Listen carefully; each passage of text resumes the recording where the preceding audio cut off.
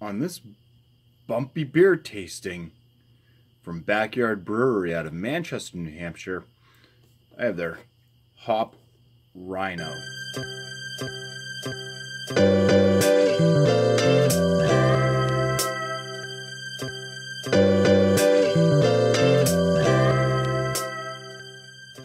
So Hop Rhino is a double dry hopped New England style double IPA. Comes in at 8.2% ABV. That is the label art.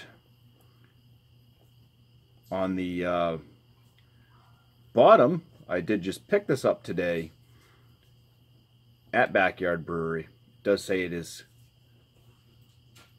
canned on 9/19/2019. Says save the rhinos as well. So super fresh. It's today. Today's its birthday. So let's go ahead, crack this open, put it through the BuMpY 50-point inspection. I do have hashtag proper glassware with the Backyard's TQ glass. First time having this beer.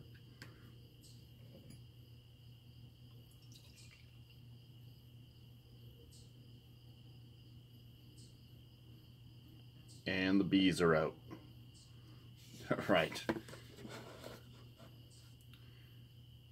So the head, tight white bubbles. The coloration of this beer is kind of a pale gold, yellowish, very hazy.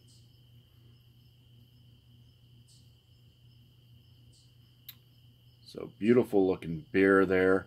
I'm going to give this the 6 out of 6 for that appearance. Let's go in for the aromas.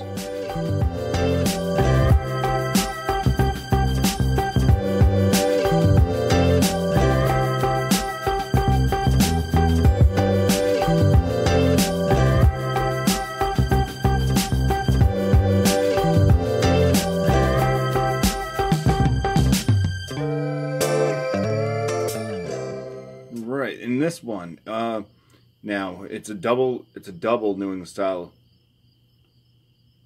double dry hopped IPA. The aromas aren't like blasting out at you. You do have to get, you know, about I'm at least 4 inches away before I really started picking up anything. But with this being a double as well, being at 8.2%, I think there's going to be some malt that's going to be mixed in there. It might hide some of the aromatics from the aromas. The aromas, though, jump out with the flavors or the smells of pineapple, mango, tangerine. I do get a bit of an herbal spice note. It could just be because this is super fresh and where it's double dry hopped. It could just be like a hop resin type thing, but I do get a little bit of a burn there in the nostrils. It smells pretty much like a tropical juice. For the malt, I am picking up on a little bit of like a cracker sweetness. I'm going to give this a 10 out of 10 for the aroma, even though, like I said, it's not super jumping out. It's all there. It's easy to pick out. It's nice. It smells really good. Let's go in for the flavors. First swig, so cheers. And I'm going to take my swig and then let the dog in.